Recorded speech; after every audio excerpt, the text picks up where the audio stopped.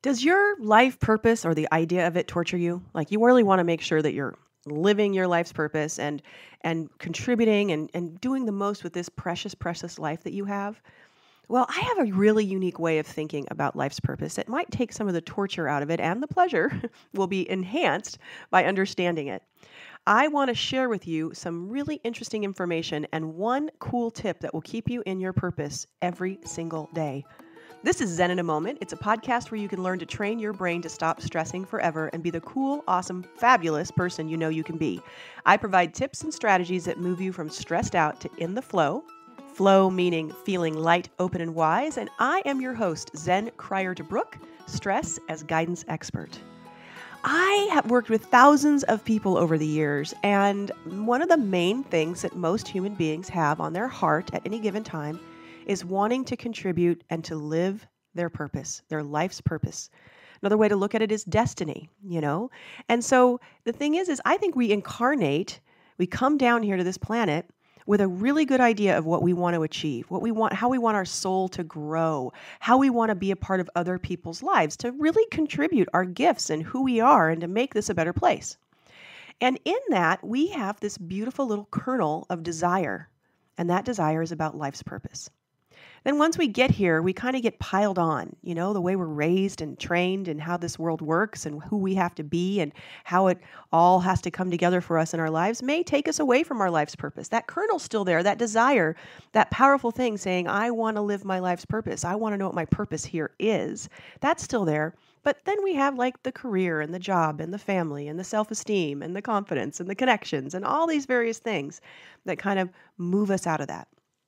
Well, I have a philosophy, and that is that we don't have just one life's purpose or even two or three big life purposes. I believe that we have 100,000 or more purposes in this lifetime. Now, before you get a little overwhelmed at the idea of, oh my gosh, I was scrambling with one or just trying to live this one I know about, before you feel that way, I want to share with you what I mean. You are a gift. You are important right now as you are. You are contributing your purpose here in this lifetime right now.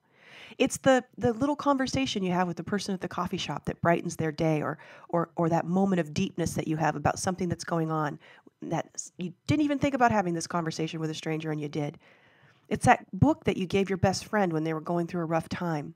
It's letting that person in traffic when they've had a crummy day and they're stressed out, and you pull that stress away of not having to merge into traffic and make it tough. You make it easy for them.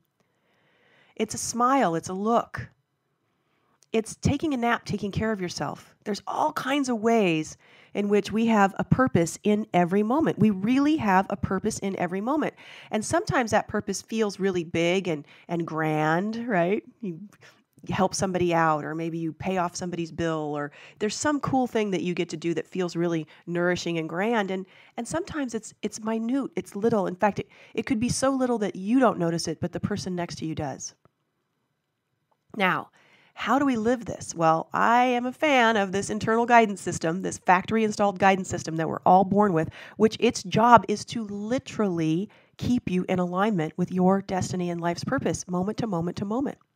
Now, if you don't know what your internal guidance system is, of course, go to zeninamoment.com, watch the video there on the homepage where I walk you through a very short, simple exercise that has you feel your internal guidance system for yourself. You can actually feel it, you know, and you'll be like, wow, this is cool. I felt it.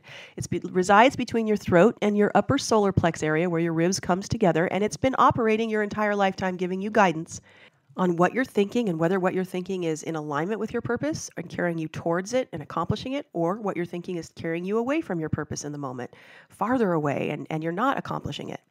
So there's this very cool way that I every day get in touch and in tune with my internal guidance system. And it's really, really simple. Whether I'm at my desk, or maybe I'm in my car, or I'm sitting on my couch or whatever, right? I sit down and rest and feel my feet and my hands. And then I listen to the room around me. This is, if you've done the exercise with your internal guidance system, you've done this with me. But just feel your feet. You can even do it right now. Feel your hands. Doesn't matter where you are, what you're doing. You'll notice they might get a little tingly. feel like they might have a little energy. Some people describe it as a little heat or warmth. And then listen to the world around you. And what this does is it brings you into the present moment. Your internal guidance system is giving you guidance on what's happening, if you let it, in this present moment. And then I wait. I just relax with those feelings. And if my mind starts saying this is stupid, or I don't have time for this, or starts giving me things that feel like they're coming from my mind, one of the things you'll find is when you start studying your internal guidance system, your mind becomes an energy. You know what's your mind is when your mind is making up a story and what's going on there. And then you also have this other guidance system that's in the center area of your body. And what it feels like is it feels like an upwelling. It feels like a pulling. It kind of comes from the center below the solar plexus, and it like lifts. It kind of moves out of you in a direction. So an example is, if you've ever kind of thought about calling somebody, and as you are thinking of calling them, it just occurred to you, you have this like movement already to the phone. You're reaching out already. You can kind of feel that, or maybe you've been a dancer before, and the next move in the dance that you're doing, whether it be just regular old boogieing down or professional, more structured dance, the next move you can feel where to go next.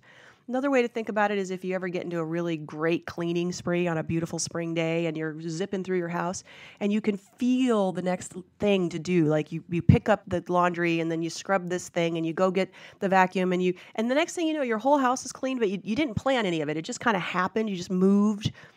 People explain this in ways of like when you're doing sports, or there's an inward movement. Okay, so I'm hoping you're connecting with this.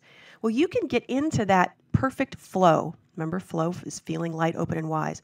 You can live your life in this beautiful, perfect flow. Now, that flow, in it, you are living your purpose for that moment. It's a thing. It's a physical, energetic thing. This opening and closing of your internal guidance system, when you're feeling open, you're getting in alignment with like a divine path that exists, that's real, that's powerful. And when you're in it, you can physically feel it. Do you remember when you were a kid and you used to play the hot cold game? There'd be an object, they'd blindfold you, and then all the kids would yell, hot, hot, no, you're getting colder, colder, oh, whoa, warm, warmer. Well, that's what this is like, except it's inside your body and it's doing it for your purpose. And when you get in touch with it and you just drop in, feel your feet and your hands and you're listening, that just gets you into the present moment. And then you feel what is to be done next. Answer emails, make a phone call, take a nap, have time to have lunch. You feel what to do next. You are stepping back into that alignment. There comes a place when you practice this that you stay there, that life becomes magical. Because I believe magic is the norm. That synchronicity happens because synchronicity is the norm in this planet. Look at how nature is operating, how perfect everything fits together out in nature. Well, we're a part of that. Our mind takes us away from it, takes us out of it. But in general, when we get our mind out of the way and drop into the present moment and allow this other sense of self to come through, we step back into that perfection, that synchronicity, that magic. You're able to do this. And all it does is just take a little bit of practice and awareness. So this week, so what I'd really love is if you would do that. Do that 2 or 3 times today. Whenever you feel struggle or like something's difficult or hard, you're off your purpose. Doesn't matter whether it's a computer program that you're futzing with, an email you can't find, a phone call that you can't seem to connect with. Doesn't matter what it is that you're struggling with. Okay? If you're struggling, you're off your purpose. Stop everything you're doing. Allow finesse to come back by being present with your hands, your feet, and listening to the world around you. And then just wait, be patient, and that upwelling will happen. And the struggle will be, it's like pulling one thread in a knotted ball of thread, and it's the perfect thread, and you pull it, and the whole thing comes undone. That's what happens to that struggle. All right, I hope you enjoyed this. I love that you're listening to this podcast. Please, please, please, as my friend Alex Mendozian says, sharing is caring. Please share this podcast with your friends. If you're liking this information, I need support in getting this message out that we've got stress all wrong, that there is a much, much more fun, better way to do life, and I love your help. And also comment below. I would love to hear from you. I enjoy reading your comments and getting to understand more about you and what you think of this material and how you're using it in your life. All right, until I get to be with you again, I am sending you love and blessings.